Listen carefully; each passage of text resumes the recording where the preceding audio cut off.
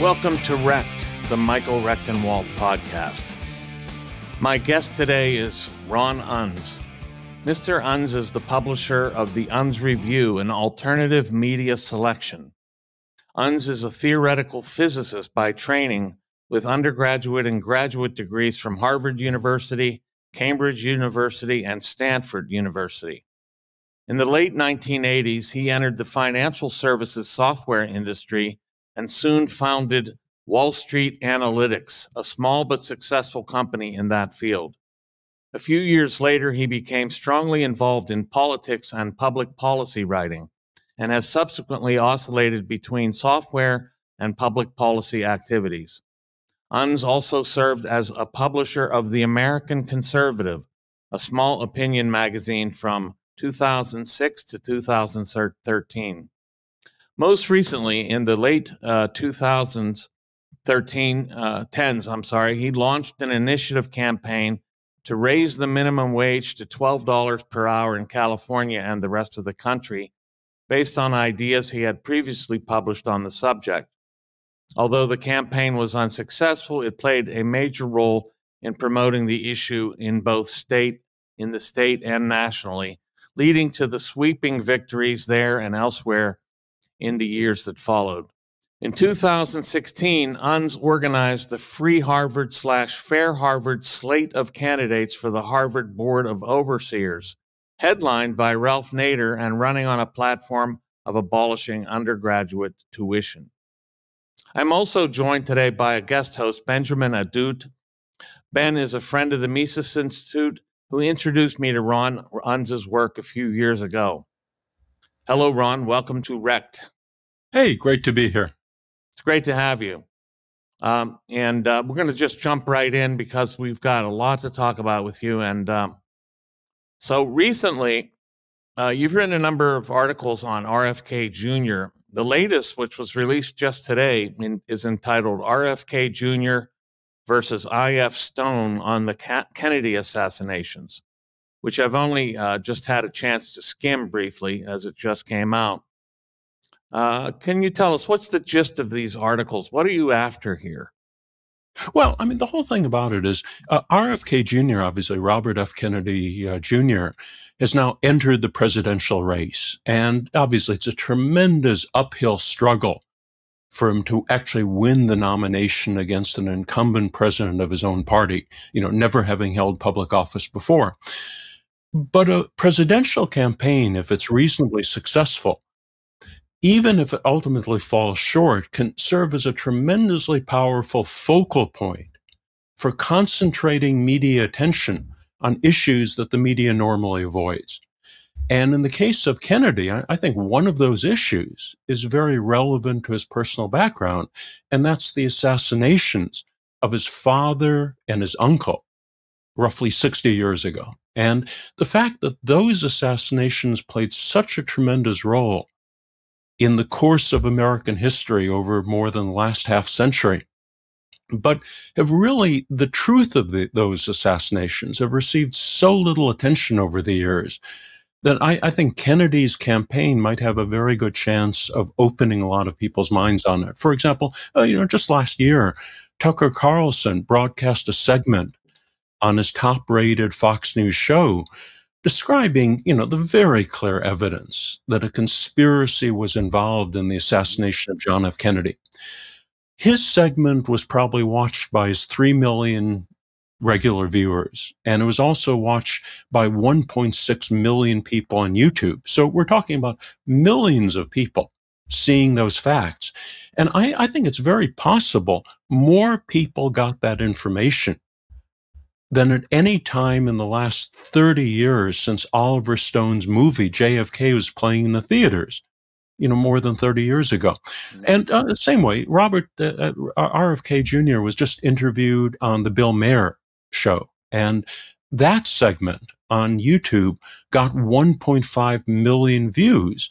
And he basically described the overwhelming ironclad evidence that his own father, the senator who was running for president in 1968, had died in a conspiracy. In other words, the facts there are so clear-cut. Powder burns. The autopsy showed that Robert F. Kennedy was shot from behind at point blank range. And that was the verdict of the coroner. While Sirhan, the alleged gunman, was standing 7 or 8 feet in front of him when he fired his gun. Furthermore, acoustic evidence has demonstrated that at least a dozen shots were fired, and Sirhan's gun only held 8 rounds. In other words, all of this stuff is so clear-cut, you can even find it on Wikipedia, which is normally very reluctant to promote any sort of, so-called conspiracy theory, but it's very straightforward. So in other words, it's absolutely undeniable that Robert F. Kennedy Jr. in 1968 was killed not by Sirhan, but as part of a conspiracy. And that, I think, if that's the only thing that RFK Jr. gets out to the American people during his campaign, the campaign will certainly have been worth it. But there are many other issues as well, obviously, that he'll be pressing forward. Yes, I mean, one of the things that that you've written about is he also is challenging the COVID narrative and some of the COVID issues, so that, for example, he recently said, and he's been lambasted for this, that the COVID differentially affected blacks and whites as opposed to Ashkenazi Jews and Asians, and for this he's been destroyed. But as you pointed out in your writing, they really aren't picking him up on the question of these assassinations. Why do you suppose that is? Well, it's interesting. Again, when you look at Kennedy in the last year and a half or 2 years, since he really published his book, Attacking Fauci, has been ferociously attacked by the media. In other words, there have been a lot of media stories back a year and a half, 2 years ago, attacking him on almost every possible ground, and that certainly has continued now. But when you look at the media, obviously is very hostile to Kennedy. The establishment media is very hostile. When you look at the things they focus on and the things that they ignore, I think that provides a very useful roadmap to what the establishment and the media fears. And the fact that, for example, virtually none of them have, basically about a year and a half ago, Robert F. Kennedy Jr. published a very long op-ed in the San Francisco Chronicle, one of California's largest newspapers, saying that Sirhan was innocent of his father's death and should be released from prison. He went over these statistics. He went over these facts. And about a week later, 2 weeks later, there were a series of vicious attacks by him on him in the media.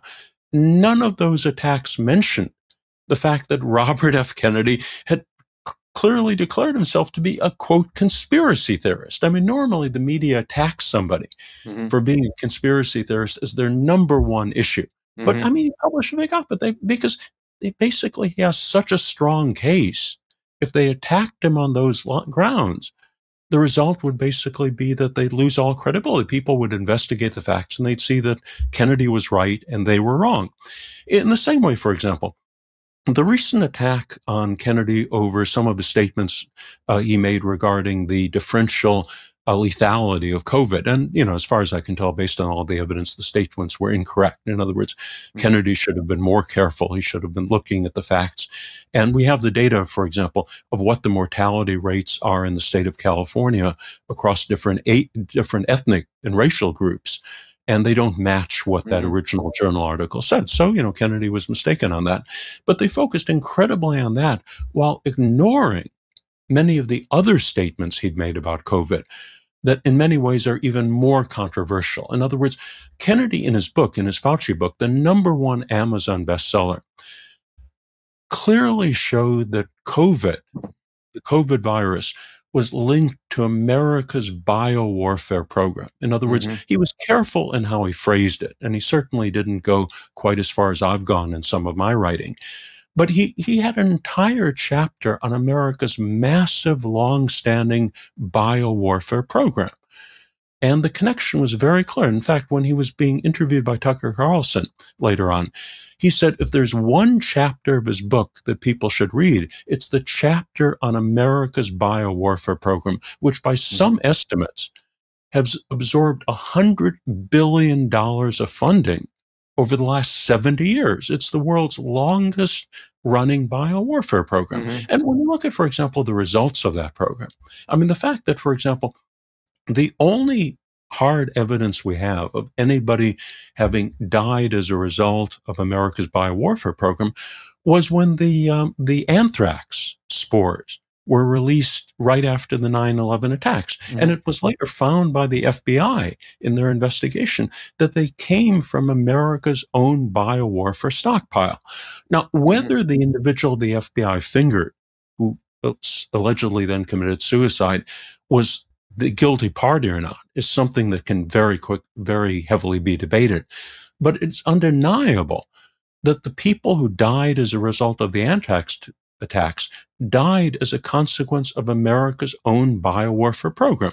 And there's some very interesting evidence that came out later on regarding some of the financial beneficiaries of the massive increase in biodefense that followed those anthrax attacks. And in fact, there were some companies that were on the verge of going under, that government contractors, that then were rescued because of the ocean of American funding from the government that arrived because of those biowarfare attacks, because of the anthrax attacks. So, I mean, there are a lot of very strange and suspicious circumstances of America's biowarfare program in that regard. And that's the thing that really Kennedy's been talking about quite a lot, that, for example, the government is simply not willing to touch, and the media, which follows government influence, also totally avoids. Another example, and this is something a little bit off to one side, but when I had heard that Kennedy published a book on the COVID and vaccination issues.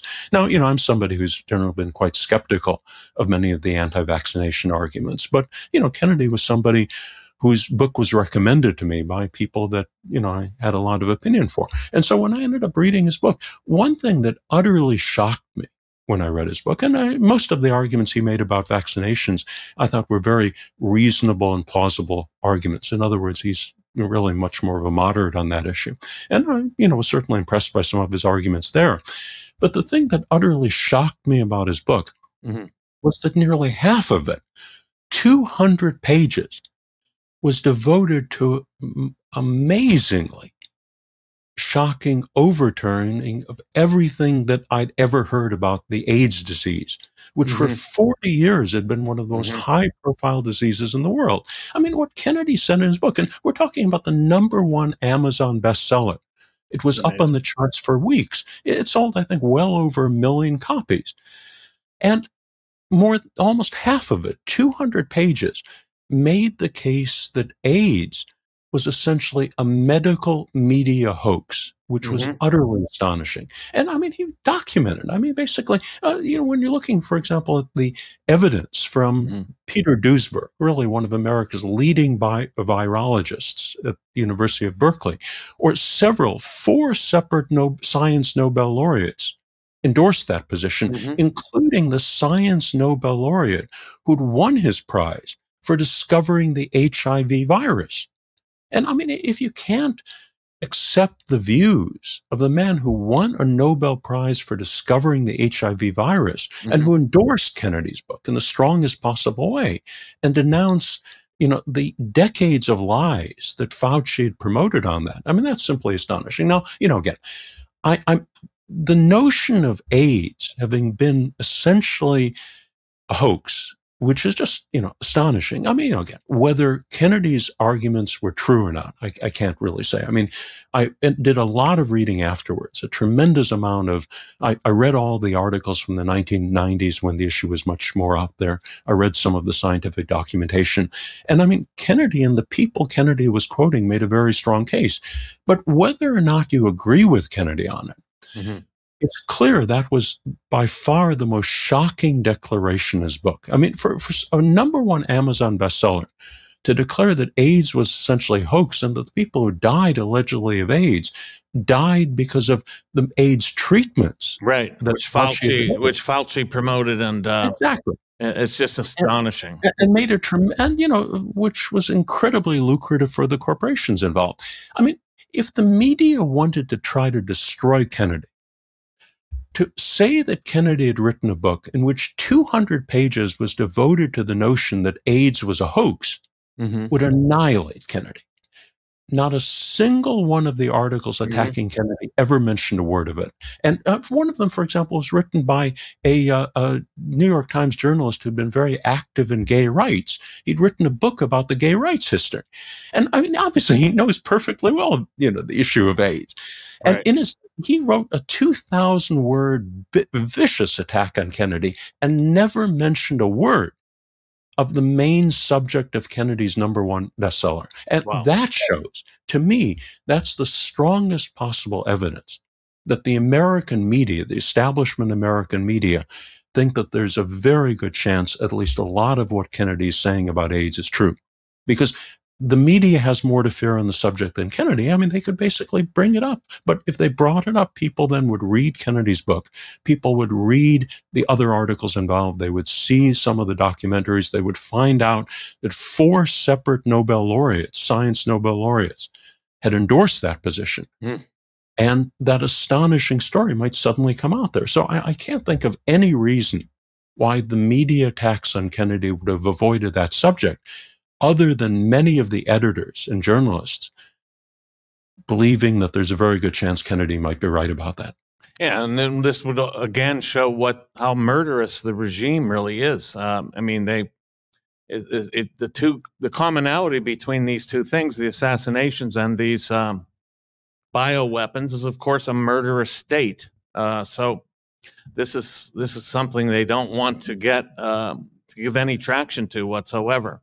Let's turn let's turn a little bit toward a little bit broader in terms of your website, Unz.com. Now, you've said in your own writing that you don't agree with a lot of what you publish on Unz.com. So I got to ask the question: why do you publish it? I mean, as some would put it, you're platforming, as they say, some controversial material, including some by white nationalists, leftists, and others. Now, I don't impugn you for this. I'd just like to know what you think. Why do you think it is important to publish a wide alternative media selection? Are you trying to establish what Karl Popper, for example, called an agonistic field where different propositions compete in an open forum? That's interesting. I'd never heard of that particular quote by him, but I mean, that's probably a fairly good description of what we're doing. That's a really fairly good description. I mean, the whole thing about it is the domain of allowed speech in America over the last few decades, and especially the last few years, has been narrowing steadily to the point where, for example, if you think 20 or 30 years ago, what the op-ed pages of the New York Times allowed is very different than allows right now. And you have people, for example, being purged for making statements, for simply making statements on a Twitter post that would have been conventional wisdom 5 or 10 years ago. I mean, it's really a ridiculous situation. So, I mean, when I launched my website, in a sense, the main reason I set it up originally was with the idea of providing a convenient venue for my own writings that I intended to produce. And when you're setting up a website, obviously, one of the issues involved is how to get people to occasionally visit it. Now, typically the articles I wrote, especially back then, tended to be much more long and detailed and infrequent. So, for example, I might write something every couple of months. And it seemed to me, obviously, if you set up a website, especially 10, 15 years ago, where something is only released once every month or once every 2 months, you'll, get very little traffic. So in other words, it seemed to me that it would be useful to attract a certain number of other writers or bloggers who could then provide daily content that would, create an audience, a built-in audience for when I occasionally released some of my own articles. And so it seemed to me at the time, I'd been noticing, I was a very strong opponent of the Iraq War. And one thing I noticed as the Iraq War was moving forward and, as the war began, was that you had really a range of alternative media outlets from very different ideological perspectives that all were contradicting the establishment view, the dominant mainstream neocon view on Iraq at that time, even though they might totally disagree on other things. They would all sometimes then be publishing the same individuals who questioned that. Like, for example, someone like Bill Lind, who was very much of a conservative, but he was actually regularly published on Counterpunch, Alexander Coburn's website.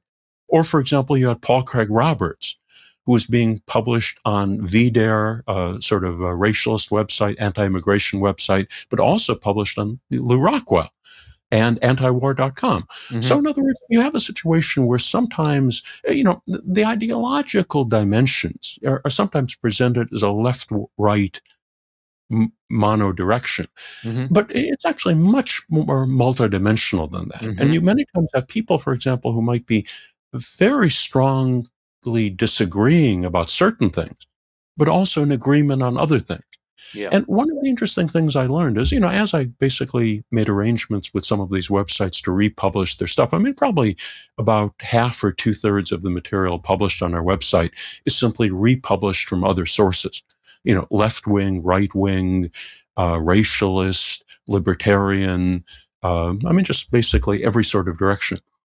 I mean, the motto of the website I set up was basically to provide a convenient forum for important, controversial ideas that are generally excluded from the mainstream media. So in other words, we specialize in the sort of things that you would not find typically on the op-ed pages of the Wall Street Journal or the New York Times or the Washington Post. And in fact, one of the interesting things is as those publications have narrowed and narrowed their scope of anything they publish, some of those individuals then have, moved over to our website or other websites, or Substack or something like that. So, the idea is basically just to provide a very wide range of different perspectives that are important, controversial, and typically not found in the mainstream media. And it's sometimes interesting, it's the same thing with the Iraq War, that you have individuals who might vehemently disagree on most typical ideological issues, left-right type issues, but they might strongly agree, on the other hand, with regard to, for example, the Ukraine war, the proxy war we're now fighting with Russia on Russia's own border, or our policies towards China, or our COVID policies, or all sorts of issues like that.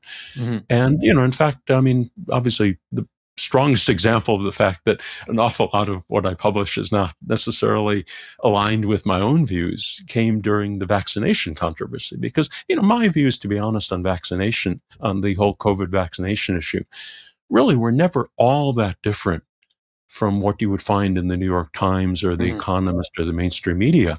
While, on the other hand, most of the columnists that I publish were very strongly opposed to the vaccination campaign. I mean, they were some of the leading anti-vaxxers. And in fact, because of the website software I've developed, it makes it relatively easy for very extended discussions to take place, sometimes involving many hundreds or even 1,000 or 2,000 comments.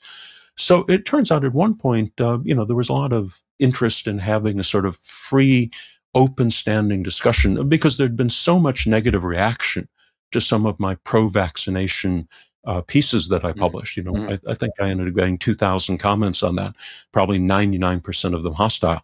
That, once, I mean, basically the 2,000 comments became too large to really continue. There was then a demand to set up a few open threads where people could then debate the vaccination issue. And I think I ended up having 3 successive open threads that ended up totaling, plus a few of the articles we had, I think 2 million words of comments on the vaccination issue.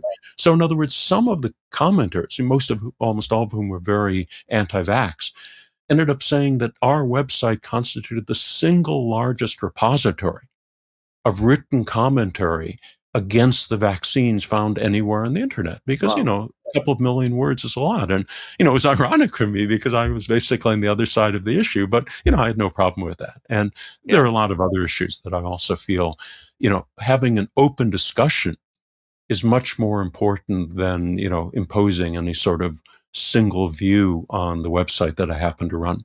Yeah, like the science, so-called, right? I'm going to turn it over to Ben, who's going to ask a couple questions, I think. Thank you, Michael. Great to have you on, Ron. You don't shy away from controversial topics, and the material on Unz is so controversial, and some of your own writings. How has this affected your own kind of your personal life? I mean, you're up in San Francisco. It's Palo Alto.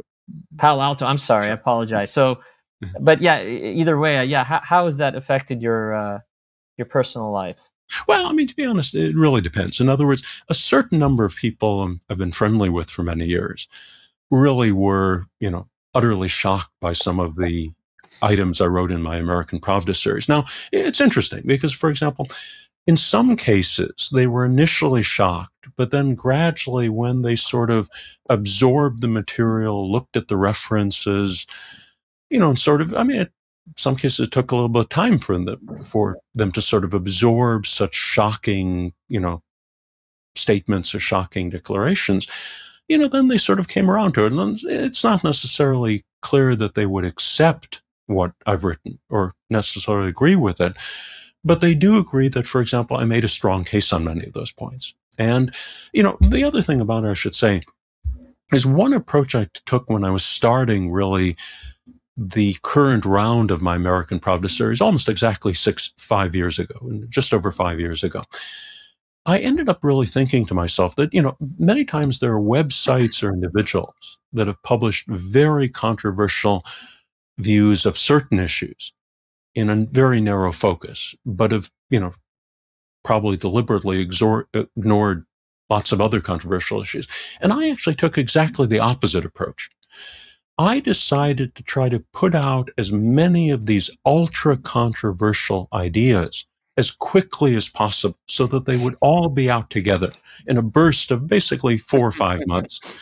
And it was an exhausting burst. I mean, it would have been much easier for me personally, just in terms of human wear and tear, if I'd spread it out over 2 years. I think I ended up writing about 150,000 words of new articles over a period of basically 4 or 5 months, which is an awful lot.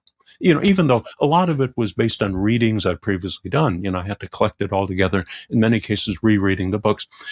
The reason for that, it was actually sort of a strategic thought in my mind. First of all, if you've come across an article by somebody and it makes statements about historical events or other important issues that are utterly shocking to you, totally divergent from everything you've always heard from other sources, you sort of say to yourself logically, well, he's made some good points. He has some logic to his case. He cited some reasonable sources.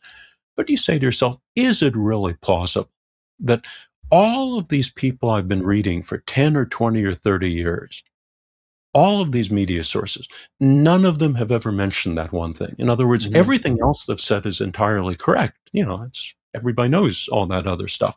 But how could they have left out this one dramatic thing, say the JFK assassination? In other words, I've been reading the New York Times for 30 years. How in the world could they have left out the truth about the JFK assassination if they were so careful about everything else? But when you bring up so many of those other issues together, all at the same time, you're really knocking so many separate holes in the established narrative of reality that most people have accepted, that it obviously takes a tremendous amount of, effort for somebody to digest all those shocking things. But once you see that it's not just one thing that the media left out, but it was many, many things, that the media has been dishonest not about one item, but on so many other items, in a sense, their credibility reinforces each other. Another factor is that many individual people might have, who, sort of been interested in areas of alternative views, might have one item that they themselves have investigated very carefully. And they're outraged that the media never covers it, that the media is dishonest about the one item, but they've never investigated other items. So when you bring up their issue in conjunction with all these others, the fact that you're basically presenting what they knew to be true about something that the media never covered enhances your credibility about all these other issues that they've never investigated themselves. And it's the sort of thing, then they start looking into some of these other issues and they say to themselves, well, if this website is finally out there telling the truth about the JFK assassination, where so few other websites on the internet, even so few alternative websites, get into those sorts of controversial details, then maybe I should at least give some consideration to all these other controversial issues they're raising. And, again, I mean, we publish a very wide range of views, and I think the overwhelming majority of views we publish are views I do not agree with. I think are probably factually incorrect. So, I'd probably stand behind 99% of everything I've written over the years, but, not necessarily the views of these other people. But to put it out there, I think it's important to get it out there. And in some cases, over the last few years, many of these issues that I've written about myself first came to my attention when I read them in articles by people who I, had a lot of skepticism towards, or even, for example, some of the commenters on our website. I mean, our website is very lightly moderated.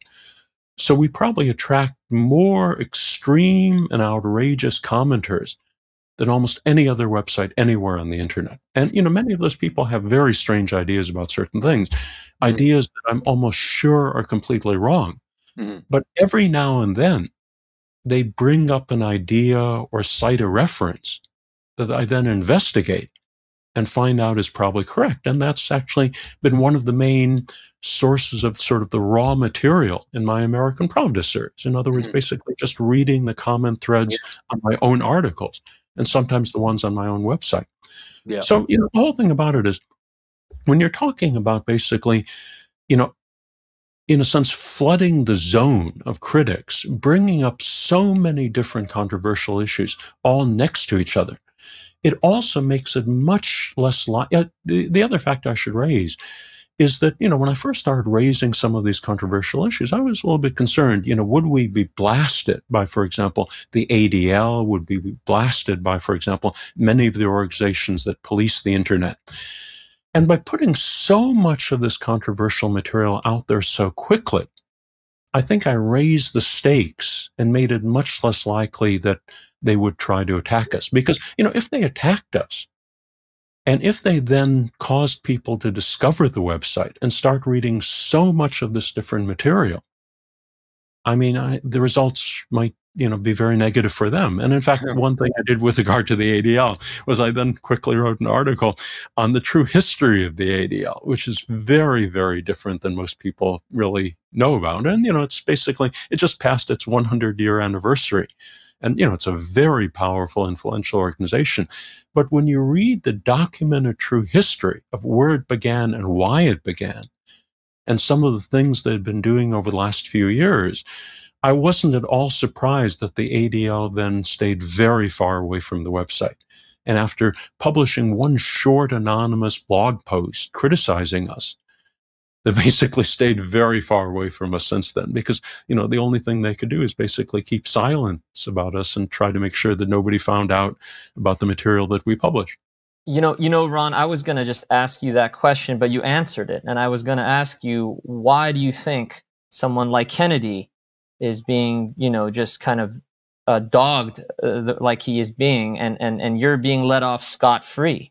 Exactly. Exactly. And I mean, it's like, why do you think you're being let off the hook, given given the articles you host in your series, including the article "The Oddities of the Jewish Religion"? I mean, You wrote an article called "The Oddities of the Jewish Religion," and then of course, another one on the Holocaust. That I think that one had 3,000 comments or something and then you had to stop it at some point. You had to stop the comment section. So, and they've totally let you off. But going back to Kennedy really quickly, there's a really good article on your site called "Did Israel Kill the Kennedys?" written by Laurent Guyenot. And in it, he points to some evidence that it was actually the Israeli Mossad. So I'm wondering, and I agree with you when you say that if all RFK Jr. does is basically raise awareness to the fact that his father's assassination and his uncle's assassination was a conspiracy, and he has said he thinks it was the CIA. So if that's all that he does, then he's done a lot.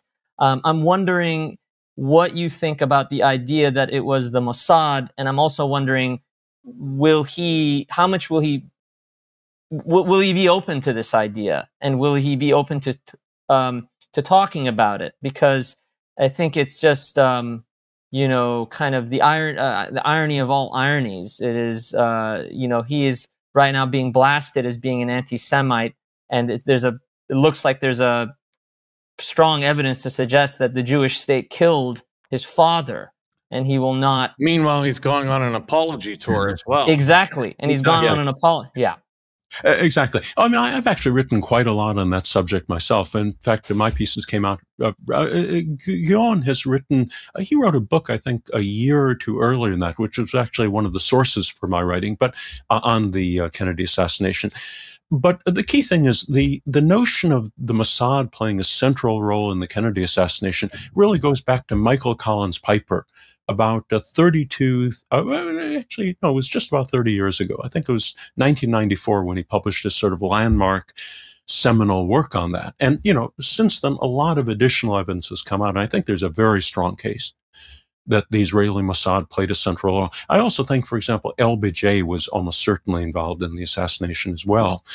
And those are the sorts of aspects of the JFK assassination that are almost never discussed by 90, 95%, 98% of JFK researchers. In other words, those are considered too hot for most people to cover. And I think the evidence is really very strong. In fact, some of it, I actually presented in my own articles for the first time, but I mean, a lot of it goes back to Michael Collins Piper, other researchers in the last 20 or 30 years on that subject. Now, Kennedy himself has obviously been very careful to focus on sort of the starting point. In other words, and which is exactly appropriate. In other words, you can't get to any of these other issues of the JFK assassination until you finally break open the cover-up that for 60 years has been keeping the American public, most of the American public, and especially American elites, mainstream American elites,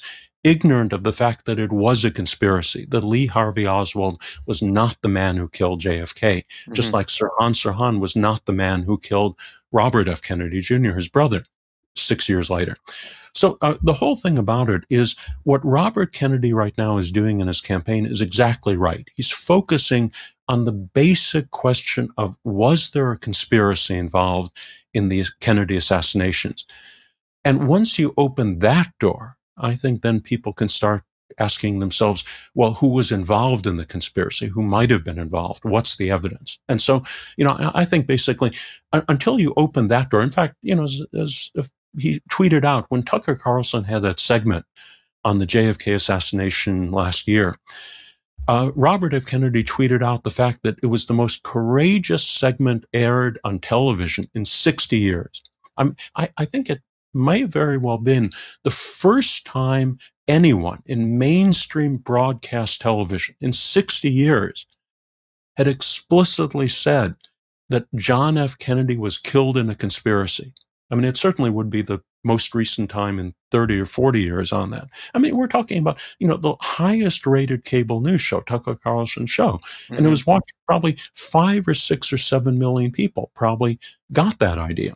And Robert F. Kennedy's segment on the Bill Maher show picked up another 1.5 million views. Ron, let me just jump in. Do you think that this, in fact, having RFK Jr. on and allowing him to say what he said on his show had something to do with Tucker Carlson's eventual losing that show from Fox News? It wouldn't surprise me. I mean, again, Tucker Carlson, was willing to cover so many different explosive topics, obviously the Ukraine war being something we've been covering very heavily, that there clearly were an awful lot of different groups gunning for him.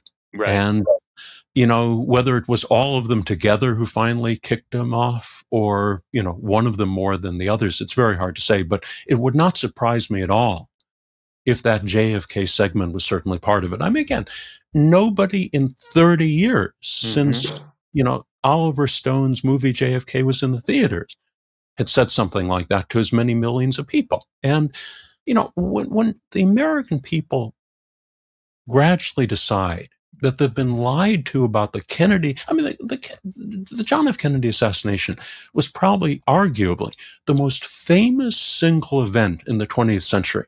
Mm-hmm. Pearl Harbor, maybe one or two other things, but, as a single event, I think thousands of books have been written on the Kennedy assassination. I mean, all through the course of American history. And then his brother was assassinated a few years later.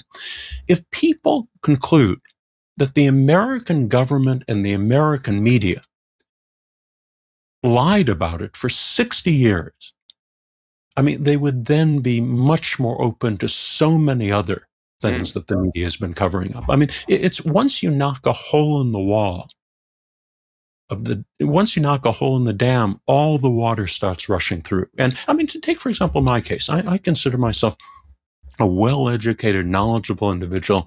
I've been very interested in public policy for decades, since I was in high school or college. And until about a dozen years ago, I never once suspected there was anything suspicious in the JFK assassination.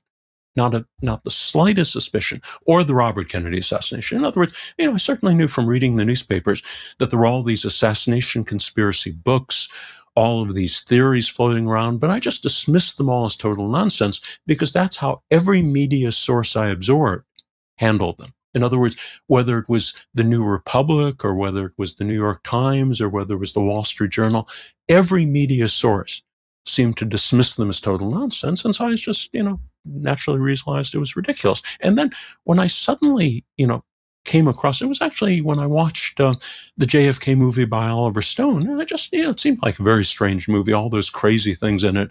I assumed it was entirely fictional. But one or two items in the movie just made me a little bit suspicious. And when I started browsing in the internet, I suddenly discovered that was part of the official narrative. And it seemed ridiculous. So, at that point, I started reading a couple of books and became more interested in it. But what really shocked me then was, I know a few people who, I would consider sort of members of the elite media establishment or the elite academic establishment. And I just very gingerly raised the issue with some of them of whether there was anything suspicious about the JFK assassination, whether it might have been a conspiracy. And they privately told me flat out, absolutely. They'd been convinced for decades it was a conspiracy. Mm-hmm. But they'd never said a word because they didn't want to lose their standing. They didn't want to lose their credibility. They didn't want to lose their influence. So I really wonder what fraction of the elite media or the elite academic community privately, quietly, has all of these beliefs, but none of them will say it publicly. It's the sort of thing, you have a situation where, nobody is willing to admit what they privately believe about something because they assume none of their friends believe it. And instead you have a large number of them. This is how the regime keeps people in line too. Exactly. I mean, it's exactly what happened in Eastern Europe. I mean, then, we'll look at the Soviet regime in Eastern Europe, the Warsaw Pact countries. Finally, at the end, it came out that nobody in those countries believed in communism, and the whole thing utterly collapsed. I mean, it collapsed so much more quickly than anybody thought because it had no supporters in the regime. Nobody believed in it. And Ron, I wanted to turn to something I noticed in your writing. I have to pick you up on this and just ask about this. And one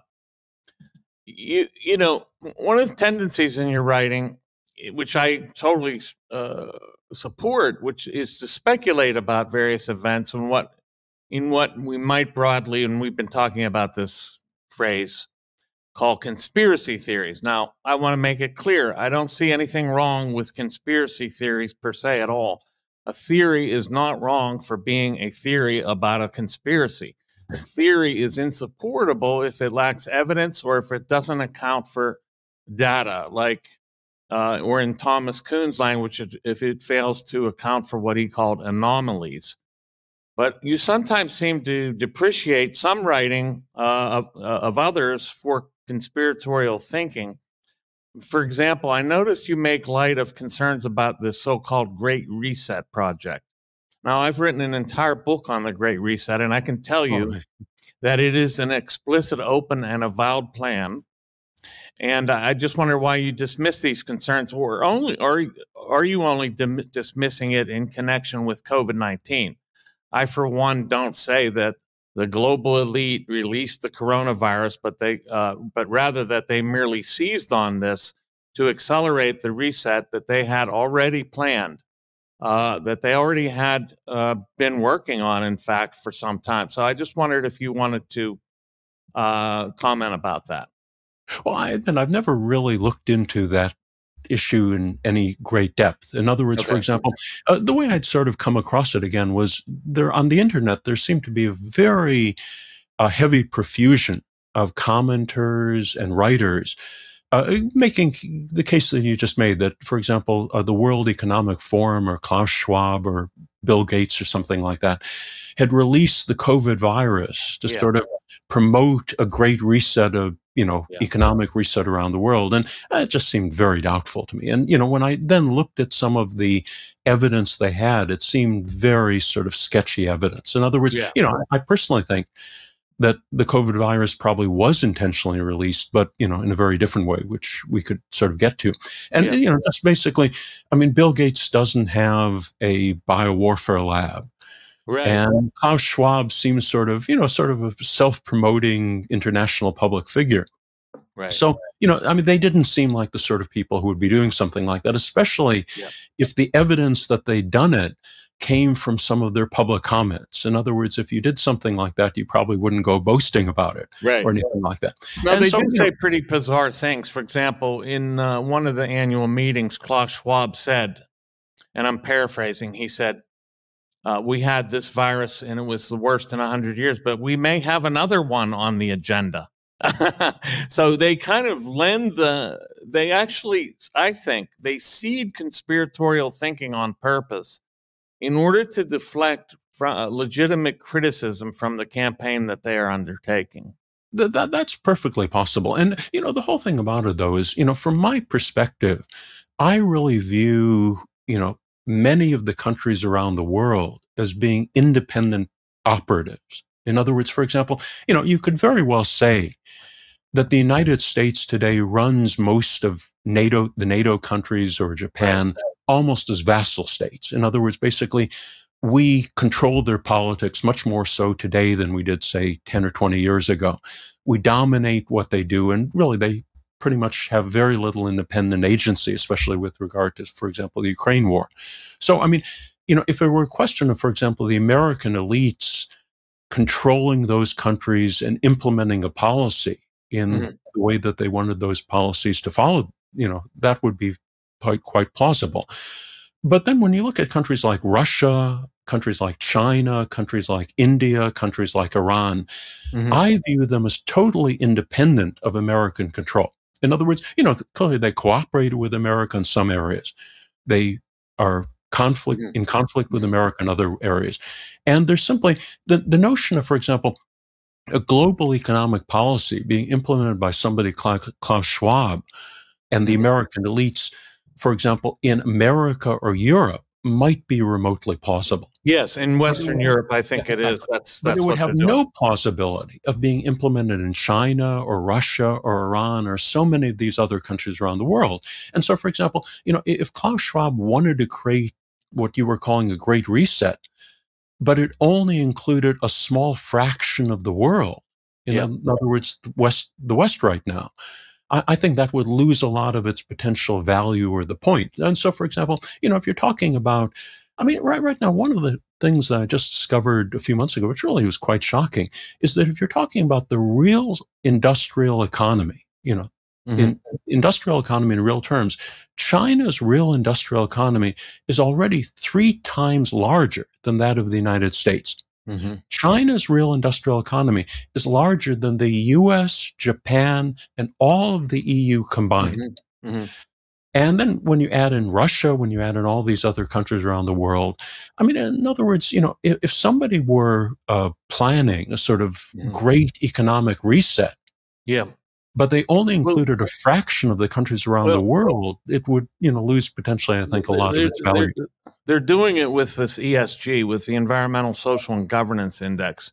Now, they have China pretending to buy into that, I think. Okay, so China pretends to buy into it.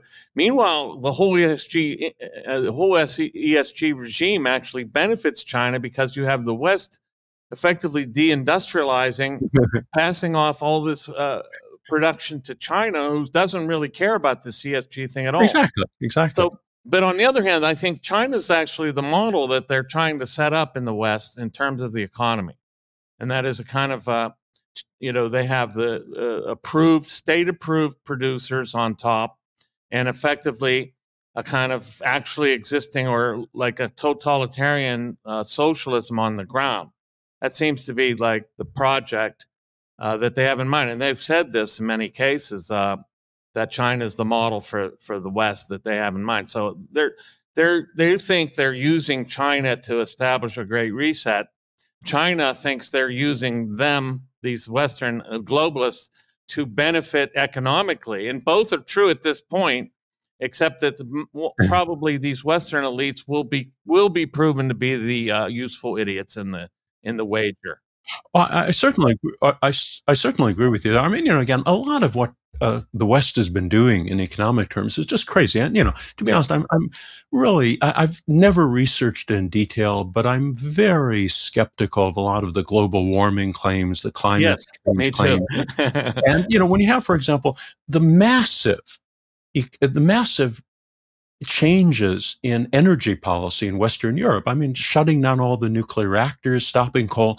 I mean, basically, they've severely damaged their own economy. And, for example, the crazy political correctness policies in the United States with all these corporations following, ridiculous policies. I mean, you could say very well that the West, to some extent, is almost committing economic suicide in that way. Yes. And, but I don't think that would be the intent of the secretive elites in the West to destroy themselves. I think they're just stupid or crazy or something like that. In other words, I think it sounds very funny, but I think a lot of these ruling elites get their view of the world by reading the same biased newspapers and media sources that we're endlessly criticizing. In other words, I think it's a sort of self-reflective process. So it's ideology, you think? Exactly. It's basically just a sort of mistaken ideological direction. In other words, you have the journalists writing it because they'll be fired if they don't write it. And then you have the corporate executives reading what the journalists have written and believing it. Yeah. And so, the whole, it's not some sort of nefarious, evil plot. They actually buy into this nonsense.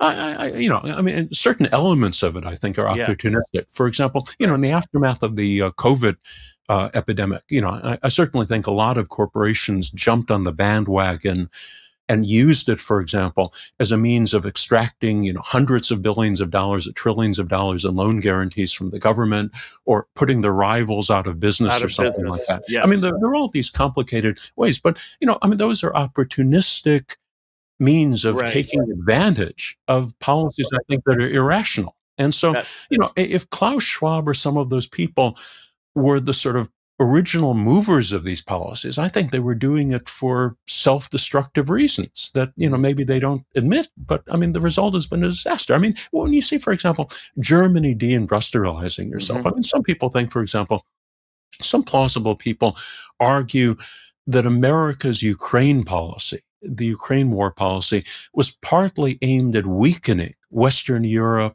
and Germany as potentially economic competitors. Yeah, Rand Corporation said that directly. Yeah, exactly. That's certainly plausible. But on the other hand, it means that America's share of the world economy, the share of the world economy that's controlled by America, which includes the West, which includes Japan, is smaller than it otherwise would have been. So in other words, we're getting a larger fraction of the West under our direct economic control in America. But by severely damaging the economies of our most important allies, in the long run, I think we're losing out to Russia and China. And the whole thing about it, look at, for example, our totally irrational policy against Russia with regard to Ukraine. The whole thing about it is, you've probably heard of the Thucydides trap. In other words, for the last few years, people have made the point that America and China were inevitably going to become rivals because a rising China and a reigning America were inevitably going to move into a conflict with each other, possibly even a military conflict. Now, under, that obviously is a historical pattern, and obviously a lot of, very knowledgeable people have looked at the pattern of the last 500 years and seen that that was quite likely to occur. Now, the logical approach for ruthless American leaders to take under those circumstances is for America to establish a balancing alliance of other major countries around the world, a coalition against China, a coalition that would include Japan, that would include, for example, Western Europe and NATO, but would also include Russia, India, and most of these other countries. Mm-hmm. Because together they would be, even though China has a much larger population industrial base to the United States, if America had Japan, the NATO countries, and Russia and India in a coalition, we would probably have the advantage over an international rivalry with China. But instead, America basically provoked the Ukraine war against Russia and has driven Russia into the arms of China. Russia has the world's largest storehouse of natural resources. Mm-hmm. China has the world's largest industrial base. They're bordering each other and are naturally complementary in economic terms. Mm-hmm. Taken together, Russia and China are far stronger than America and all of its Western allies combined. And you've seen, for example, Saudi Arabia has now shifted towards the Russia-China alliance for exactly that reason. India has moved in that direction. Brazil and the other BRIC countries have moved in that direction. So what America has done, because of its irrational hatred of Russia and its irrational arrogance, is to create a global coalition that is far stronger than what we and our allies control. And so, we've basically destroyed ourselves on the international stage, and done so for absolutely no logical reason. And for that reason, I think it's wrong to, you could say, for example, there are very evil people in the world. But I think it's very wrong to assume that those evil people are smart evil people. Many times they're stupid evil people and engage in behavior that simply is utterly irrational from the point of view of simple geopolitical self-interest. It's amazing, but these elites seem to fail upward too. You notice, like the worse they do in any particular position, they get promoted for it. The worse they do, the more they're promoted. Exactly. Take, for example, the Iraq War, which, it was one of the worst geopolitical disasters in American national history. Right. All the people who supported the Iraq, a few of them, ended up losing their jobs, but the vast majority of the people who supported the Iraq War, both within journalism, the media, and government, are still running journalism, media, and the government today. In other words, they were promoted upwards, while the handful of critics who were brave enough to say it was disaster, they were purged because of it, and they stayed purged. In other words, look at, for example, Victoria Nuland. The neocons, the same neocons who were behind the Iraq War, are the ones still running the American government today. And in fact, as I pointed out in one of my articles, one reason you don't hear much about neocons these days is the neocons over the last 10 years have been so successful in taking over both the Democratic and the Republican Party establishments that everyone in foreign policy is a neocon. There are no non-neocons. And so since they've driven out all the non-neocons, they don't even call themselves neocons anymore. There's nobody to contrast them with. Exactly. Yeah. I'm going to let Ben jump in here. Thank you. There's so much. Let's move from geopolitics to political theory, perhaps, right? For sure.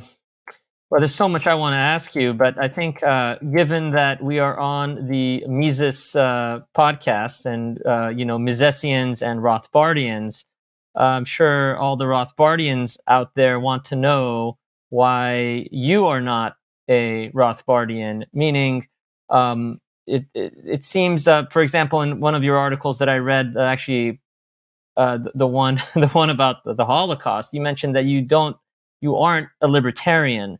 And I was just wondering why.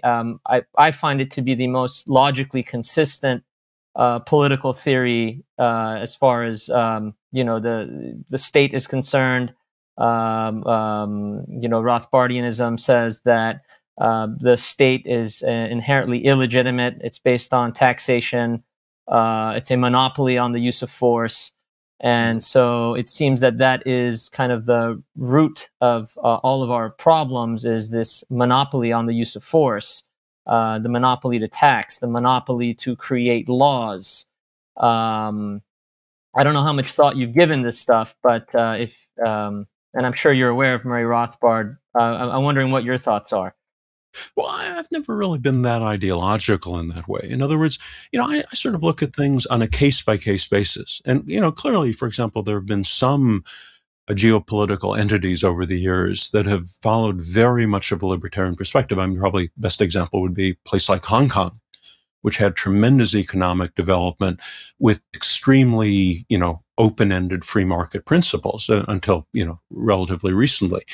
But I mean, there are many other countries that have done very well in a very different way. I mean, take, for example, Singapore, Lee Kuan Yew's Singapore. I mean, it achieved amazing results following policies almost exactly the opposite end of the spectrum.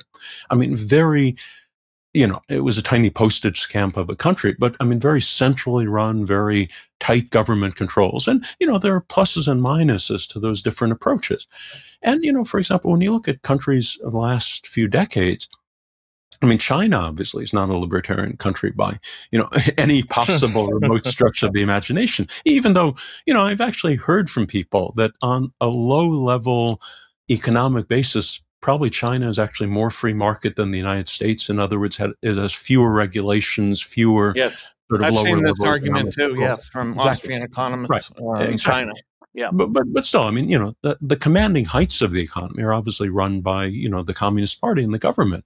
Mm-hmm. And China has achieved tremendous economic results. I mean, they lifted 700 million people out of poverty. I mean, no country in the history of the human species has had economic growth rates as rapid as that of China in such a short period of time, over a period of 35 or 40 years. Now, those growth rates followed Deng Xiaoping's shift towards the free market. In other words, under Maoism, China had some successes, but much, much less. And then in the late 70s, when Deng decided, to shift in a more free market direction, I mean, China simply took off and they had tremendous results. So, I mean, the Chinese economic development system certainly is not an argument necessarily against the free market, but it does make the case that something that's very far removed from absolutely free market libertarian policies can be extremely successful.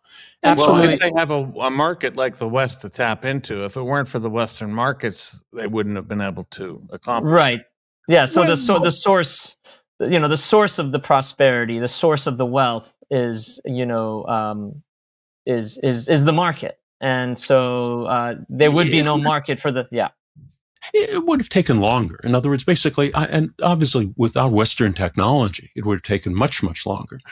But I mean, in a sense, China was simply fitting into the Western market. In other words, basically, they simply set up companies that produce goods and mostly goods, but also sometimes services at a more efficient and cheaper basis than was produced in the West. And so, then they encouraged Western corporations to move to China and set up their production facilities there. So, certainly it would have taken China much, much longer without the support of the Western corporations and the support of the American market and the support of Western technologies. But I think China probably would have gotten there anyway, but over a much longer period of time. And in fact, one of the things about it is I've actually been quite interested in China for very long, really going back to the mid-late 1970s.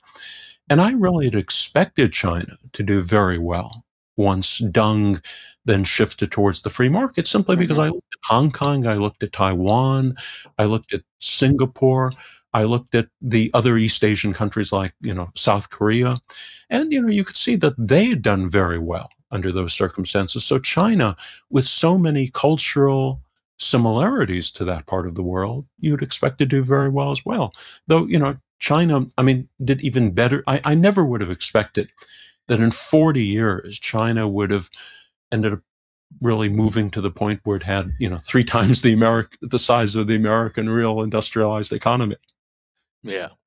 Let's move to our last or next to last question, I think, and that is censorship. It's something that you have experienced and should know quite a bit about in terms of your website.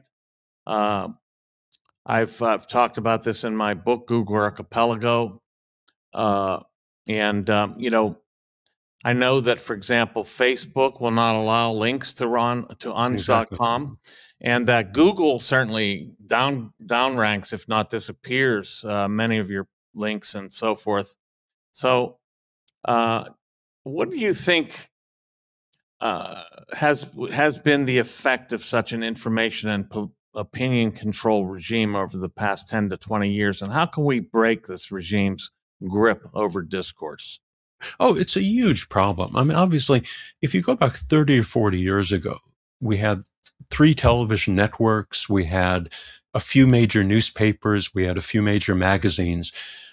Centralized control of the distribution of information was tremendously great at that point. And, that's why, for example, with something like the Kennedy assassination, very few people found out about it. And it was just chance circumstances that almost anybody found out about the details that, of what really happened.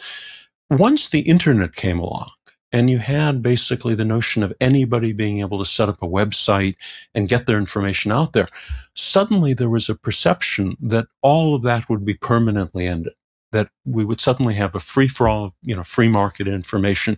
And for quite a few years, it really was that way to some extent. Mm-hmm. I think a turning point was the growth of the major internet gatekeepers. I mean, the social media gatekeepers, mm-hmm. Facebook, Twitter, Instagram, Google, and obviously Google, the search engine gatekeeper, Google, and to a lesser extent, Bing. And once basically they became so tremendously dominant, a handful of companies, they could then begin to impose their will on the internet. So, again, most websites still can write what they want. There have been actually a few cases where websites like, for example, Andrew Anglin's Daily Stormer was actually kicked off the entire internet, which is really, it's, I think only 1 or 2 websites anywhere have suffered that sort of blow, where they've basically been completely eliminated from the internet. But in most cases, it's simply access to the website that is removed. For example, mm-hmm. in our case, and I must say, it's an interesting story because we'd been publishing incredibly controversial material on our website for several years now, really going back about 10 years.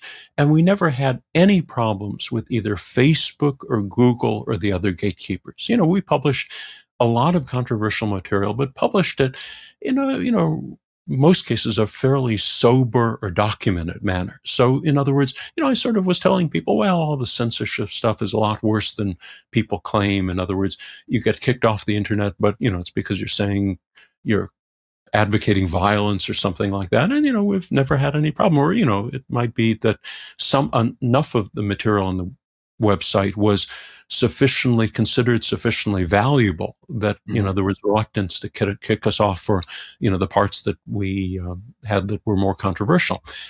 And then suddenly, 3 years ago, almost exactly 3 years ago, everything changed. And it was all because of COVID. It's really an amazing story. And that actually gets into one topic that I really should address. From very early on in the COVID epidemic, I became quite suspicious of the circumstances of it. And it seemed to me, when you had something like this breaking out, a mysterious disease suddenly breaking out in China at a point when America was in an international confrontation over trade and other issues with China, it just seemed, odd and suspicious to me. And then as I, was reading about the circumstances in the New York Times and other, mainstream publications, I started becoming more and more suspicious. And then, as I gradually investigated the topic more, I really began to believe that there was a very substantial, even a high likelihood that the COVID epidemic, the global COVID epidemic that has now killed probably 20 million people, more than 20 million people around the world, including 1 million Americans, that caused 3 years of lockdowns in the United States. I think you can make a case it's the greatest disaster as America's experienced since the Great Depression. I mean, when you consider the deaths, the economic devastation, the tremendous, inconvenience that was imposed on our lives, we've never had lockdowns like that in our entire life, in our entire history. I think there's a tremendous amount of evidence that the COVID epidemic was the unintentional blowback of a botched American biowarfare attack against China, which, it's just something like that is just too much for most people to even consider. And there have been virtually no other people anywhere on the internet that have made that claim. A few people have sometimes hinted at it, but nobody ended up saying anything about it. And I ended up publishing an article in April, late April 2020, making that case. And it ended up taking off on Facebook, taking off on the internet, so that it got more early readership than anything I published for years. Mm-hmm. And within days, we were suddenly banned by Facebook. And all of the pages of our website were entirely deranked by Google. So, for example, one of my articles on Hispanic crime had spent, if you Google Hispanic crime on the internet, you get something like 150 million web pages. My article on Hispanic crime had spent 10 years as the number 2 or number 3 result of a Google search on Hispanic crime or Latino crime. Mm-hmm. And suddenly it disappeared off the internet. And so, again, all the articles on our website basically vanished in search engine results. So that, obviously had a huge impact on us. And all of that occurred within days of my publishing that article, arguing that COVID was an American biowarfare attack. And, maybe it was entirely coincidence, but, for example, we'd written all those articles about the JFK assassination, about all those other controversial things, a lot of controversial articles on racial issues, mm-hmm. controversial issues on World War II, controversial articles on the Holocaust, controversial articles on everything you can possibly mention. And we had no problems from either Google or Facebook. And within days of my publishing that article, making the first and only case that the COVID epidemic was the result of an American biowarfare attack, we were suddenly basically vaporized by the 2 leading gatekeepers of the internet. So, mm-hmm. Again, censorship is really, at that point, suddenly I decided that all the complaints other people had been making about censorship really had much more, grounds to them than I'd ever realized before. And, mm-hmm. So, it's sort of when you get hit, it's the old thing when your friend loses your job, it's a recession. When you lose your job, it's a depression. And those sorts of issues are, the sort of things that, make an impression on you. And it was just the other thing that really shocked me as I started delving into the issue a little bit more. One reason I thought COVID probably had been an American biowarfare attack, and it was never covered in the American media. But after the virus broke out in the city of Wuhan, probably in late October, early November 2019, as was later reconstructed. It gradually spread around to other parts of China, and obviously China only found out about its existence right at the end of that year, and it was only in early to mid-January that it suddenly made the pages of the world's newspapers. Almost immediately, a second outbreak occurred in the holy city of Qom, among Iran's political and religious elites. In other words, the second epicenter of the global outbreak of COVID was with the Iranians, and not only any Iranians, but the Iranian political and religious elites, with 10% of the Iranian parliament being infected. So, when you think about it, we ended up, the American government ended up assassinating Iran's top military commander. Mm-hmm. I think it was January 2nd of 2020. Within 3 weeks of that, the Iranians' top political and religious elites had been infected by a mysterious, dangerous virus, and many of them died from it. They're the only political elites anywhere in the world that have suffered in significant numbers from COVID. And they were infected before the virus had even noticeably appeared in Italy, which was the third country in the world. Furthermore, Iran has a very small Chinese population. In other words, when you look at countries around the world, like Italy, for example, had a major COVID outbreak right afterwards, but 300,000 Chinese live and work in northern Italy, exactly the place where the outbreak occurred. There was an outbreak in Spain. 150,000 Chinese live and work in Spain. Many of them had come back from the holidays, from the Lunar New Year travels. So, it's very logical that some of them would have brought the virus back. Iran has a total of 5,000 Chinese living there. It has one of the smallest Chinese populations anywhere in the world, and it's spread there first of all. When you look at some of the other factors involved, and, again, the American media never even reported that the Iranian government specifically accused America of having launched a biowarfare attack against it. I mean, the Iranian government, the former president of Iran even complained to the United Nations that America had launched an illegal biowarfare attack against Iran. Now, just because the Iranian government makes that accusation doesn't mean necessarily it's true. And even if I read it at the time, I might have disregarded it, but it never got into the American media. It was covered very briefly in some European media, and it took me a year to find out that the Iranian government had publicly accused America of launching a biowarfare attack.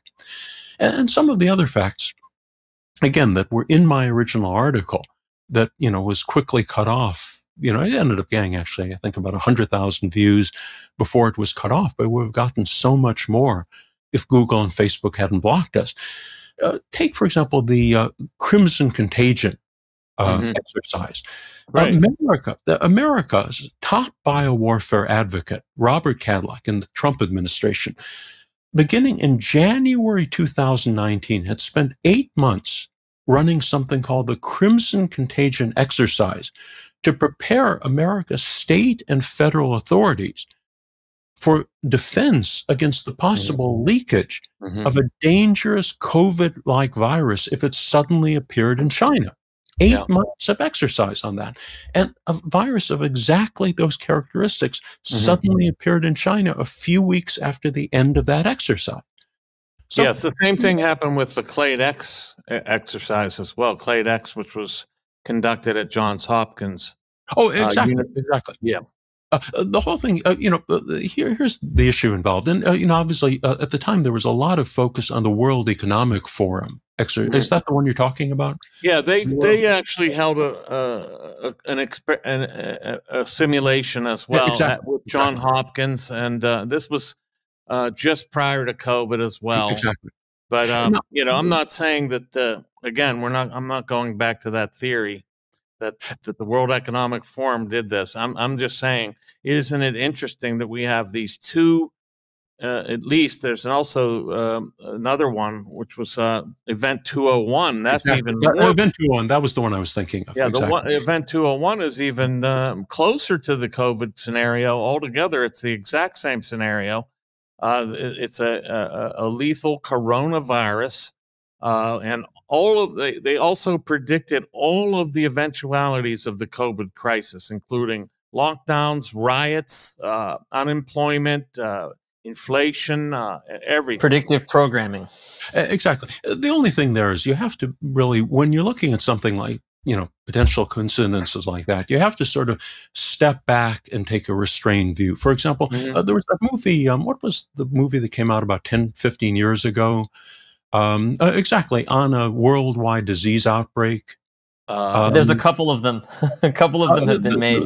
I was thinking of, it came out about 12, 13 years ago. And it covered exactly, in other words, when I saw the movie just about a year ago, it was amazing how accurately predicted all of these things around the world. In other words, lockdowns, a disease spreading actually from a bat, supposedly, battles over vaccines, vaccine controversies. I mean, all of those sorts of things. So, in other words, it's easy to imagine that, public health authorities or Hollywood film directors would have looked at the realities of a global outbreak and, sketched out, for example, the things that could possibly happen and, would have basically incorporated that into their planning sessions. So, that's why, for example, both Crimson Contagion, Event 201, all of these other things have to sort of be viewed in a restrained light. And also, for example, there have been these exercises going on for, probably 10, 15 years since the original SARS epidemic in China about 15 or 20 years ago. So, again, I think the timing is really quite critical. And the reason I focus on the Crimson Contagion exercise is it was an exercise run by America's top biowarfare advocate. In other words, the person responsible for biowarfare in the Trump administration. It ran for 8 months, and the virus appeared probably 7 or 8 weeks after the end of that exercise. And again, it was talking about a virus suddenly appearing in China.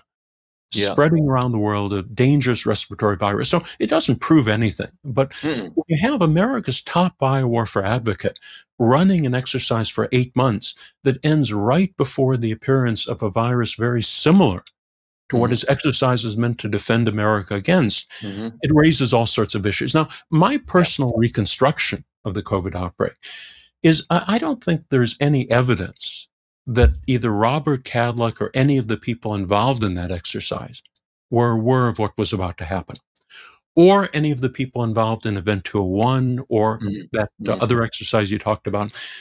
My scenario, which I think is the most plausible one, is it was the release of the virus, the COVID virus, was a rogue operation by elements of the Trump administration. In other words, Trump, I don't know if you followed some of the things that went on in the Trump administration, but Trump was not in his control of his own administration. For example, when Bolton ended up ordering the arrest of that top Chinese executive, what was her name? You know, the number 2 person at Huawei. Right. Apparently he did it without even informing Donald Trump. In other words, he ordered the arrest when Donald Trump was having a friendly dinner with the president of China. And I mean, it's basically a stop race. And Trump told him afterwards, didn't you realize who we were arresting? I mean, what's going on there? And basically he did it probably partly to torpedo our relations with China, which, you know, is a tremendous international incident. So elements of the Trump administration, they would sometimes hide his executive orders from his desk, hope that he would forget about them and wouldn't issue them. Yeah. Or his military commanders would not. Yeah. They would not bring home troops like he asked and things like that. Exactly. He wasn't in control of his own administration. So it seems to me if one or two senior people with probably Mike Pompeo, former CIA director and Secretary of State, or John Bolton, national security advisor, who were leaders of sort of the anti-China faction, if they decided to basically strike a blow to severely damage the Chinese economy, and America was in a confrontation with China. China was universally regarded as our chief geopolitical rival. It would have been relatively easy for one of them, to put together a small group of conspirators and basically take advantage of America's infrastructure, biowarfare infrastructure. In other words, all of the lower level people involved in the operation would have assumed it was completely, fully authorized black operation. In other words, we were striking at China, which everybody knew was our most dangerous international rival. And we would be releasing a virus that potentially would severely damage the Chinese economy. Now, the whole thing about COVID is its fatality rate was quite low, probably 0.5% roughly, maybe 1%, somewhere in that range. But it was extremely contagious. And individuals who've had a lot of experience in biowarfare, including the American biowarfare infrastructure development in our decades of biowarfare, agree that the best way to damage an economy is to release a virus that's only moderately lethal, but extremely contagious, because it forces the country then to react with lockdowns, with other measures that will severely damage the economy, and it spreads rapidly. And so it was really amazing that China was lucky enough to discover the existence of the virus before it spread throughout the entire country. In other words, the idea was that China would have suffered exactly the sort of 3 years of lockdowns and economic devastation that America suffered. I mean, that was basically the target. And as it happened, China imposed the largest single lockdown, not only in the history of the world, but a lockdown that to some extent involved, I believe it was 700 million people, basically in all the cities and towns around China who were locked down or at least under some restrictions. I think something like 150 million people were locked down for at least a period of a couple of months. So this would require that the plotters had believed that this could be contained in China. Exactly. Right. I mean, the whole thing about it is it clearly was an utter disaster. It spread then. The Chinese basically were able to stamp it out, but then it started spreading around the rest of the world. It spread to, obviously, Iran might have been a secondary target. In other words, they might have released the virus in Iran. But then it spread to Italy, it spread to Spain, it spread to our other allies, and it spread to the United States. Now, the whole thing about it is a few months before the public health crisis erupted around the world, the World Health Organization had done a study on which countries around the world were best capable, best prepared for an epidemic. Any sort of epidemic would occur. And you know what country was ranked number one, the best prepared country in the world for an epidemic? No, I don't. The United States. Far and away. Well, according to those international studies, we were ranked number one. Britain was ranked number two. China was all the way down towards the middle of the ranks. So in other words, if people had simply looked at these international studies of who was best prepared to cope with an epidemic, they would have said, well, even if it leaks back to the United States, we'd be fine.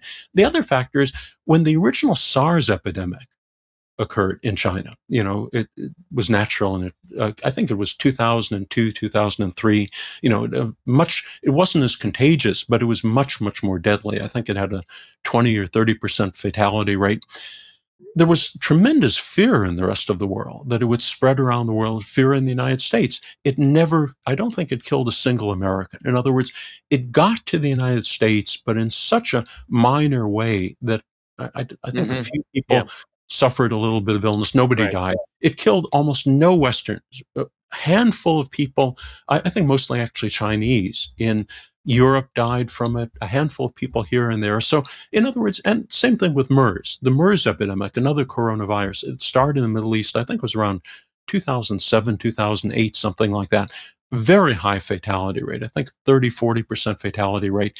Again, people got worried around the world. It never really spread outside the Middle East, and not a single American died of MERS. So, in other words, if we're talking about a rogue operation, not something that goes through 100 Pentagon planning stages and endless meetings in the United States, but something basically run by a small handful of conspirators in the Trump administration, they basically would have said, well, America, according to all these international reports, is best prepared for any sort of disease epidemic that might occur. In addition, we know that SARS never hit the United States, MERS never hit the United States. So, it's very unlikely that this virus that we're potentially releasing in Wuhan, China, will hit the United States either. And if it does, we're basically prepared for it. The other thing I should mention, and that's one of what I regard as the closest thing to a smoking gun on this scenario I'm talking about, it was actually what finally came out and what prompted me to write my article in April. It turns out, once the virus started spreading to the United States, tens of thousands of people were becoming ill, thousands of people were dying. The American intelligence agencies became very interested in arguing that they were not the ones responsible for the gigantic disaster. In other words, they had not been asleep at the switch. ABC News ran a segment with their, basically their top people, pointing to 4 separate intelligence sources, saying that the Defense Intelligence Agency had published a secret report describing a potentially cataclysmic disease outbreak taking place in Wuhan, China, and distributed it to the White House, distributed it to all our top leaders, and it was ignored. And in other words, if the Defense Intelligence Agency report, they were saying, if the Trump administration people had paid attention to it, we certainly would have reacted in time. We would have, taken the appropriate measures, and we wouldn't be suffering the disaster that we're suffering right now. So, it was a big story in ABC News. I think probably millions of people watched it. It was on, widespread. It was tweeted out tremendously. Everybody was talking about it. And, basically they got no response from the Pentagon. But then suddenly somebody noticed the date of the report. The date the report had been produced in November. Back in November, nobody anywhere in the world, including in China, was aware of the viral outbreak in the city of Wuhan. Probably at most, maybe 10 or 15 people in the city of Wuhan were starting to feel a little bit sick at the height of flu season. So there's no way anyone in the world could have been aware of that. So the Pentagon then immediately came out and said the report never existed. I don't care whether there are 4 separate intelligence sources on that secret report. The report never existed. But then a week later, Israeli TV confirmed the fact that the report had existed, and it had been distributed to NATO and our NATO allies and Israel. So in other words, there was independent confirmation of the existence of that secret report, which had been produced in the second week of November, which was exactly the point when the virus was first infecting the earliest number of people in the city of Wuhan, and nobody else in the world would have been aware of it. So in other words, what probably happened in the case of the conspirators, they decided to play it even safer for America. And they probably leaked intelligence information to the Defense Intelligence Agency, basically saying, we've heard that there's some sort of epidemic going on in the city of Wuhan. Which we're causing, yeah, right. Well, that part they left out. But I mean, yeah, right. All they would have had to do is say, well, we have an intelligence source, in China that's reported the fact that, there's some sort of epidemic breaking out and you should write a report, send it to the White House, send it to everybody. So, with all of that, with all of those, reinforcing factors, I think there's just a tremendous amount of evidence. Oh, and one other point I should make. What was the article that you would point people to read this? You wrote a pretty lengthy article or two about this. Actually, there's a whole series. I've written an entire long series of articles over the last 3 years. Probably the place they should go is there's a section on the website called a COVID biowarfare section. It's on the right-hand column and includes all those articles as well as the key excerpts from the articles. Because, these articles are long and there's an ebook. In other words, it comes to probably a total of about 100,000 words across all of those different articles. Yes. But, the key elements of it can be summarized in just a few paragraphs. I've also done quite a few video interviews on it, summarizing. I've seen the ebook. In fact, I downloaded it and read good parts of it. Yeah. One other interesting coincidence I should point to, which again got some traction on the internet, but not as much as it deserved. The city of Wuhan, China. I'd never even heard of the city of Wuhan, China, even though it's a big city, 11 million people. China has a lot of big cities. It turns out, right after the epidemic started breaking out, a couple of people pointed out that in late October, right at the end of October, Wuhan had been the site for the World Military Games, and 300 American servicemen participated, along with 11,000 military participants from all over the world. That was exactly the point in time that later reconstruction argues patient zero was infected. So in other words, the first infection in the city of Wuhan probably occurred right around the time 300 American military servicemen were in that city. Now, China is a closed society. If you were trying to smuggle a dangerous virus into a country like China, it might be a difficult thing to do. But if 11,000 military servicemen from all of these different countries around the world were visiting China, were visiting Wuhan for the games, including 300 American military servicemen, it would be an ideal opportunity to slip in one or two agents in that group of 300 and have them just release the virus. In other words, it would be a very easy thing to release the virus somewhere in the city of Wuhan and then assume it would spread as rapidly as it did. But yeah, this kind of discounts the lab leak theory in a sense. They said, the Wuhan lab that was producing viruses, and so there's the question about that. How would that play into it, or were they just using the Wuhan lab as a limited hangout type theory, so that it would deflect from this particular reality, this particular incidence of the virus being planted in effect? That's exactly it. I mean, the Wuhan lab is basically a limited hangout. In fact, the interesting thing about it is the notion of the virus leaking from the Wuhan lab was first promoted by American radio propaganda, Radio Free Asia, before the first Chinese person had even died from the virus. So in other words, nobody in the world was paying any attention to this virus. Not a single Chinese person had even died from the virus in early January. And American propaganda, affiliated with the CIA, was already promoting the story of the virus having leaked from the Wuhan lab. So this whole resistance to the lab leak theory was all part of a complete charade. That actually, here's my reconstruction. Again, there are many different possibilities. I mean, first of all, the interesting thing about it is the people who advocate the lab leak theory focus overwhelmingly on the tremendously strong evidence that the virus was artificial, that it was bioengineered. Yeah, There's a tremendous amount of evidence.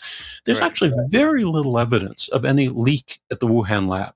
In other words, there's even, for example, the single best eyewitness. There was an Australian virologist, Danielle Anderson, who was working at the lab at the time. And she was later interviewed by Bloomberg and said, as far as she knows, she'd seen no rumors, no evidence that the Wuhan lab was working on that sort of virus. There was no gossip going around. There was no evidence, no rumors of any sort of lab leak at the time she was there. And there was no sign of anybody there being sick in a suspicious sort of way. So in other words, if the virus had leaked out, it would have leaked out probably in late October, early November, based on, the genetic reconstruction of mutations. And there's simply, the Chinese government did not react for 2 or 3 more months. So in other words, if there had been a lab leak, they were not aware of the lab leak because they did nothing. They let it spread out, almost spread out throughout the entire country. So you have a situation where basically the advocates of the lab leak theory focus on the fact that the virus is artificial and largely ignore the fact that there's little evidence of a lab leak.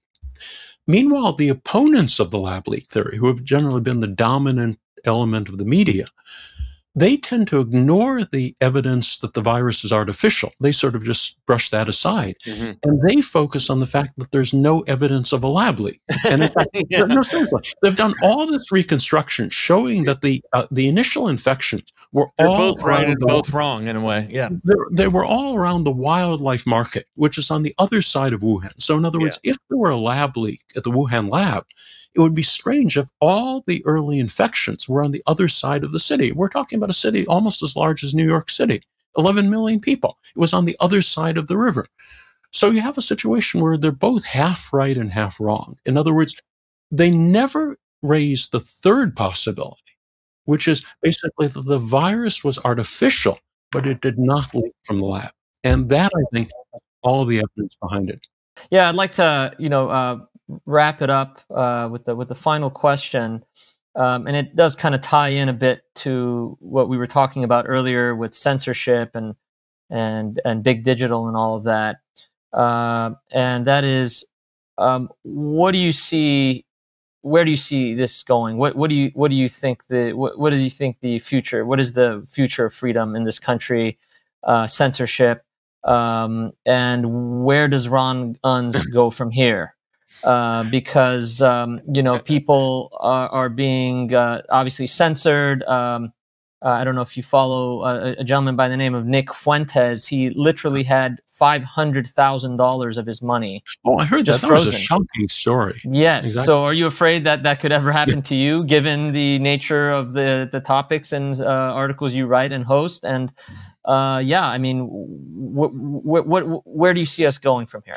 Well, to be honest, I think things are getting so bad and so crazy in so many different areas. I think at some point the whole system will collapse. In other words, not collapse in terms of a breakdown of civilization, but the American regime will collapse. Again, things have happened in the last few years that would have been unimaginable even 5 or 10 years ago. Again, people, take, for example, all of the protesters at the, at the inauguration. What is it? 1,000 people now have been prosecuted.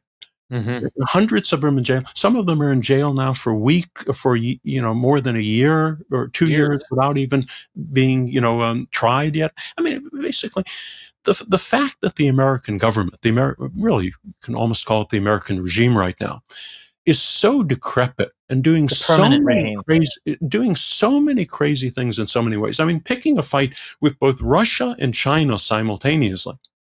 It's just insane. You could say, for example, in fact, I just saw, a few people have really been more and more pointing the fact that we're almost, I think, in the equivalent of like the last stages of the old Soviet Union, when you had a very elderly, decrepit leadership, when you had an ideology that almost nobody believed anymore, when you had more and more things breaking down in society. Take, for example, the tremendous, we had just a year and a half ago, we had probably the worst rate of, riots, looting, and protests since the 1960s. So, we've had the highest inflation rate in 40 years. The worst wave of riots, protest, and looting since the 1960s. Crime rates, the homicide rate, spiked up, I think, at the highest rate in recorded history. It's gone back down a little bit, still much, much higher than it was before. I mean, we're basically on a foreign policy level, we're basically forcing almost all the other independent countries in the world to form an alliance against us. Yeah. And I think it looks like basically our whole Ukraine effort may be collapsing fairly soon. So, at some point, basically, and look at the debt we've taken on. I mean, we've basically increased our national debt, I think, by a factor of 10 in the last 10 or 12 years. If the regime collapses, which you're saying it could very well, would this be better for personal liberty of the American citizen or worse?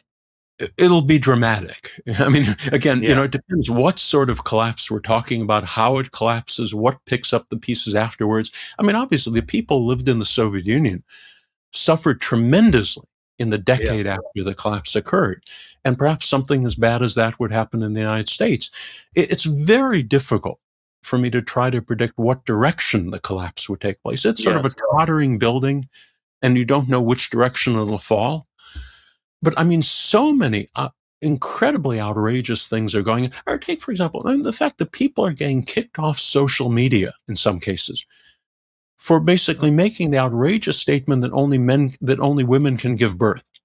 Yeah, I mean, we're in the looking glass here. This is insanity. I mean, basically, even the Soviet Union was never that crazy. So, I mean, when so many crazy things, so many disastrously crazy things are all happening at the same time, it just seems very unlikely things will continue going in this direction much longer. And again, whether there's more freedom afterwards or less freedom, whether there's anarchy or dictatorship, I mean, it's very difficult to predict what would happen. I mean, there could even be a global, third world war and that sort of thing. I mean, when we're talking about basically fighting a proxy war with Russia on Russia's own border, I mean, that's something insane that nobody during the height of the Cold War would have ever done in the United States. And it never would have even considered it. Never would have even considered the idea. And here we are. Yeah. One final question. What is the traffic to your website now? Because I know in the past you would write articles about that. And what is it now currently? I haven't really checked recently, but I think we basically, in terms of simulcast, Similar View, which monitors that, I think we're getting probably about 6 million page views a month, 5 million, 6 million, 7 million, something like that. I haven't checked probably in the last month or two, but that was sort of roughly the figure the last time I checked, which, again, considering the fact that we're basically banned from Facebook and all our web pages are deranked by Google, I mean, that's pretty satisfactory. Word of mouth, the power of word of mouth. Exactly. Yeah, you're doing very well. Well, thank you so much for coming on, Ron. It's been a great pleasure and quite informative. I'm sure our audience, our listeners, our viewers will be extremely informed by what you've had to say. I think you have incredible depth and research, and your writing is excellent. So I'd recommend people to follow your writing. I find it to be very well done. So once again, it's been a great pleasure. Thanks for coming on. Well, thanks so much for having me. You're listening to Wrecked with Michael Rechtenwald. Find more episodes wherever you get your podcasts and get more content like this on Mises.org.